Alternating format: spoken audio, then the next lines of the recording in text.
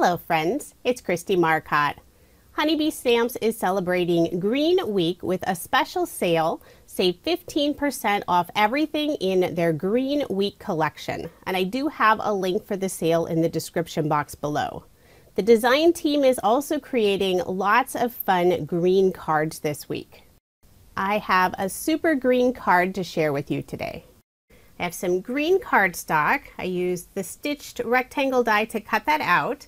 And now I'm adding some paint splatter to the background, starting off with a dark green color, and then I'll add some white.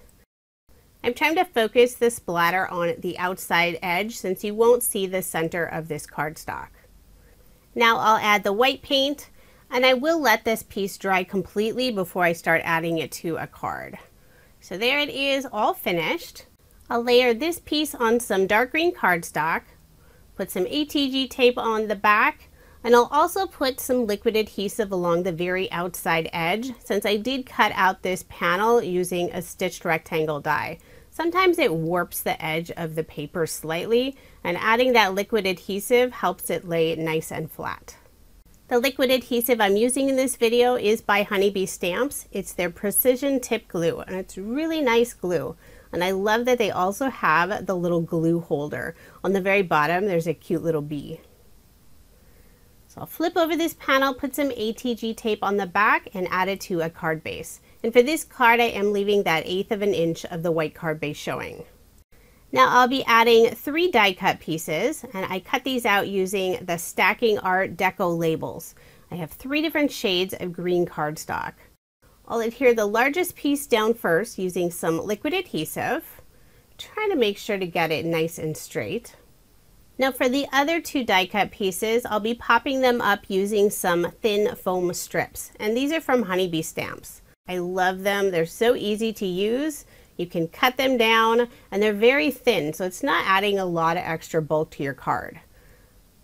I'm using the black foam, but they also have white. And I will have links in the description box for all of the products I use in this video. I'll remove the release paper and add this die cut piece on top of that darker green die cut piece. And I like how they leave that little border around so they're easy to stack together. I'll do the same thing for the smallest die cut piece. I know some people will be surprised I'm not using any pattern paper at all. And I love Honeybee Stamps pattern paper. But for this card, I decided just to go with solid cardstock. It was really nice for this card. I only use scrap cardstock. I didn't cut out any full sheets. I always keep scrap cardstock since you never know when you'll be able to use it. So I'll remove the release paper on this last piece and stack it on top. So I'll have those 3 different die cut pieces all layered together with different shades of green. Next, I'll add a couple of leafy branches. And I cut these out from some beautiful iridescent mirror cardstock. This is from Tonic Studios. It's their Seafoam green color. And the die set I used is one of Honeybee Stamps' newer sets. It's their lovely Layers Greenery.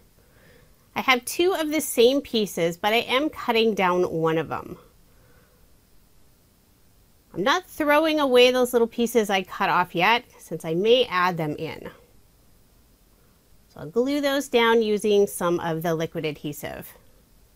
Some of the areas I decided to have them loose and not have that liquid adhesive, but for most of it I want them to lay flat. I'll adhere the smaller branch on the right, and then I'll add that full branch on the left. I love how shiny the iridescent cardstock is. It does have a green color, but depending on how the light hits it, you do get that rainbow look. So I'm putting an acrylic block on top just for some added weight while I let that glue adhere. I'll set aside the extra leaves for now and start working on the sentiment. I'm using the Get Well Soon stamp and coordinating die set. The sentiment I'm adding is "You're on my mind and in my heart." So I'll be doing some heat embossing. I have some black cardstock, and I'll first treat it with some anti-static powder. I'll ink up the sentiment using Honeybee Stamps clear embossing ink. Stamp that right in the center. The embossing powder is by Wow. It's the opaque, bright white, super fine color. Just tap away the extra. Then I'll grab my pink heat tool and heat set that sentiment. I love the contrast of the white on that black. So now I'll use the coordinating die to cut out the sentiment. It's one of my favorite things about Honeybee Stamp's sentiments is there are coordinating dies, and they cut out beautifully, so no fussy cutting required. I'll adhere to the card using some liquid adhesive, putting it on the lower area with those branches.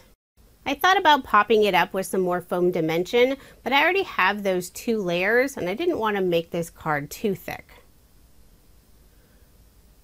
So I'll press that in place, trying to make sure to get it nice and straight. Put my acrylic block on top. And now I'll pull out some of the extra leaves. Decided to add just 1 more underneath the lower portion of the sentiment, just to balance all of that out. So just tucking the little branch underneath the sentiment. With all of the sparkle from the iridescent cardstock, I decided the card didn't really need any bling. So there is my finished card, and I did make 2 using this design. If you are interested in any of the products I use in this video, I do have links provided in the description box below. Be sure to go and check out Honeybee Stamp's blog and social media pages for more Green Week inspiration. Thank you so much for watching, and I hope you have a wonderful day.